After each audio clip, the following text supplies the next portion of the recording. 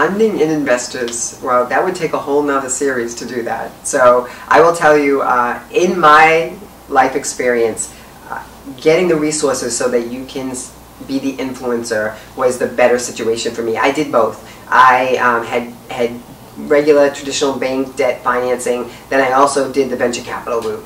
And the venture capital route was interesting. Had some very great partners, but you lose a lot of control and creative influence. And so for me, this time around, as I go and build another empire, it will be continuing to get the financing so that I can keep the most control over the model so that we can continue growing the excellence.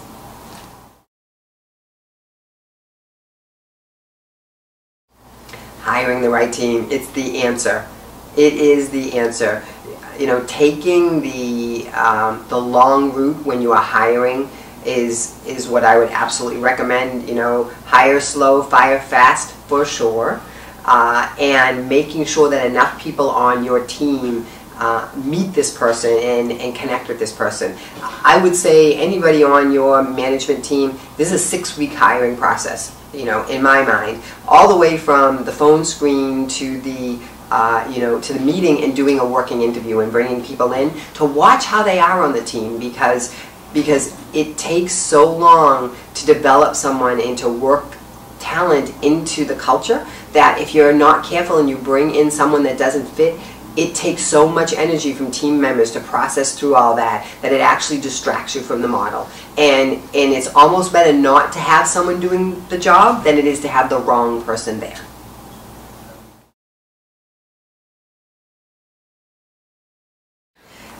You know, setting goals and strategy, obviously from a business perspective, right? You know, the science of business is around managing, and managing good means you have a good plan. You know, the art of business is leadership, and so you don't want to lose one for the other, and you can make all the best laid plans of mice and men, right? But you want to have the creativity and the flexibility to be able to change.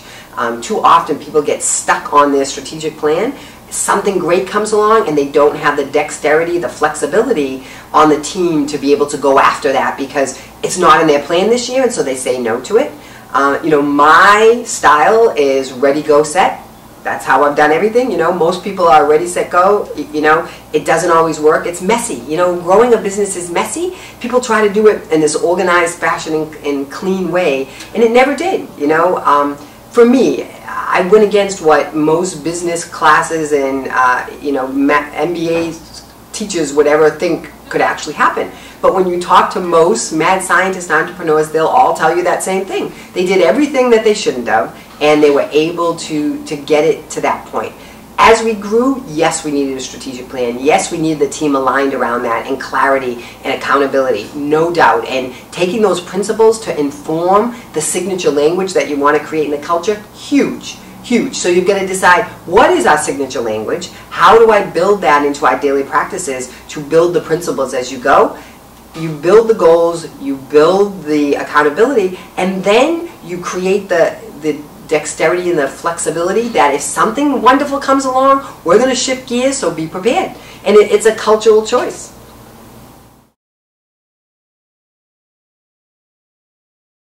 Inspiring and empowering the team. You know, it's one of the most important things that a leader does. And I mean from a managing up and a managing down and managing sideways. Everybody should be responsible for doing that. Inspiring comes from acknowledging people's work. At the end of the day, most people want to know that they're doing a good job, right? What am I doing that's a good job? A lot of leaders say to people, nice work, good job, thanks so much, terrific. But they don't take the time to tell them why, and so people can't replicate that behavior because you don't go into detail with them.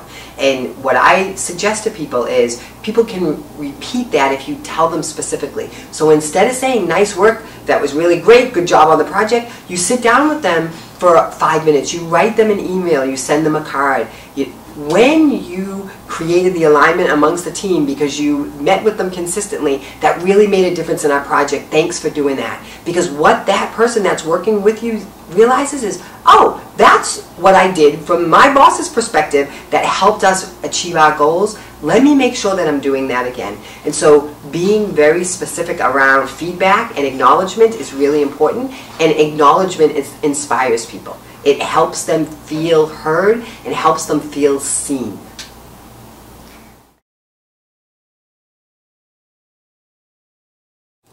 In our model, it was about partnerships, and some of the greatest opportunities we had were about advancing someone else's mission as well. And so when I think about today, and when I think about the integrated model of a conscious business model, I think about partnerships, because the answer to the many is in the one, and every business model has an answer that they're trying to move forward in their mission.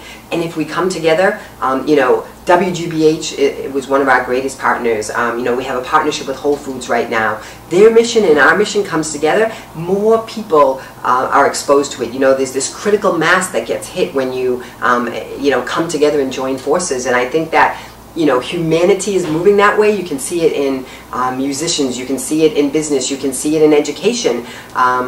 The better we can do that, I think that that business model is a great piece to think about, because people get stuck because they're in this silo mindset and they're not sure where to go. And when you have partners, they help you understand and think through those things.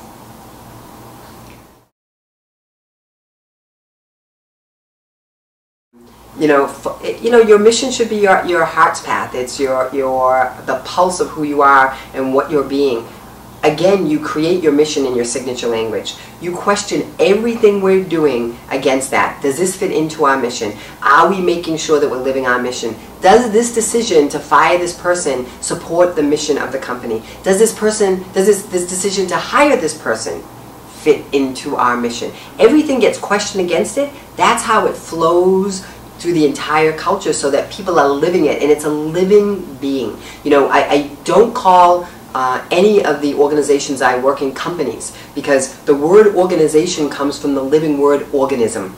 And your organization is a living being, and your mission statement is the representation of that living being. And the more you give life to it, and the more that you talk about it, and you bring life to it, and reflect it in your decision making, the more it will live through all the people that you touch.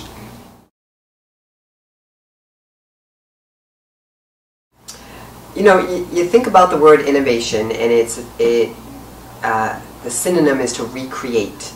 And recreating, right, is something that we want to do again and again and again. And you know, nothing ever stays the same, right? The only constant in life is change. And so innovation is about creating the environment so that everybody feels empowered to create change and create movement in the organization. And so it's not just in product, it's in the way that we relate to each other. It's innovating the standard operating procedures. It's innovating the financial model, right? It's everything, and everyone should be empowered to feel like, how do I bring my best to work? You know, you look at the research, right? Gallup talks about it, which is that reason people are discouraged at work is because they don't feel like that their gifts are being utilized. Innovation allows those gifts to be brought to the table. It's expected. Doesn't only allow it, right? If you're an innovative business model, you're expecting people to bring their best to the table and to bring their gifts and their ability to create change into the business model.